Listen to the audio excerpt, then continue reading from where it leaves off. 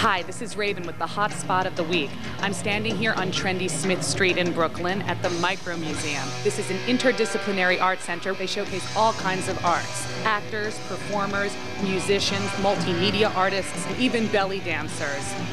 Founded in 1986 by William and Kathleen Laziza, this is a real high-tech funhouse. I'm gonna go find William and Kathleen and get a little further into the museum.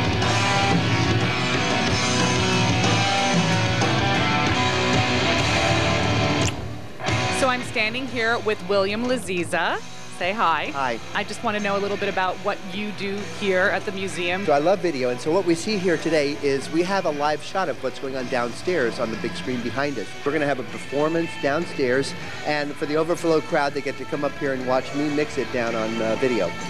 I still have one camera down.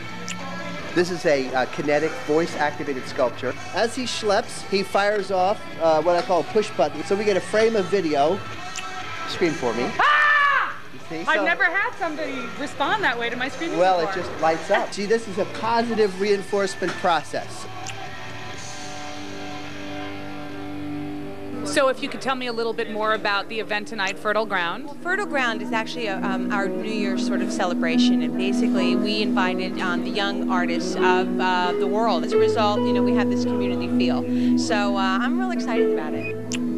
So tell me, what is this room? Okay, the VIP room is a number of different sculptures that have been put together over the years. It's not just a couch, is it? It's not just a couch.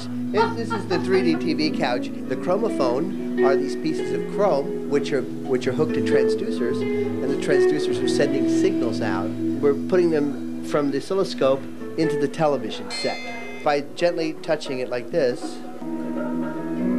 you actually can create dynamic changing video.